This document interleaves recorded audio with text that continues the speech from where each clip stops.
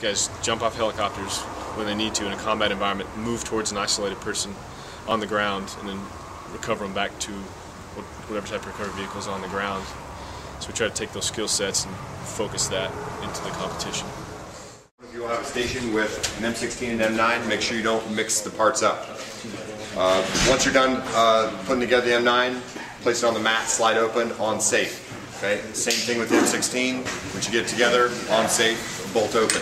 If you guys complete the task in less than 5 minutes, your time will stop when both weapons are on safe and clear on the mat. If unable to put together either weapon, a 30-minute time penalty will be given. Right? You can opt for to just take a 30-minute time penalty if you wish before the competition begins. All right, move. After you put the weapon, that signifies the end of the first stage. The next stage will be actually shooting the weapon.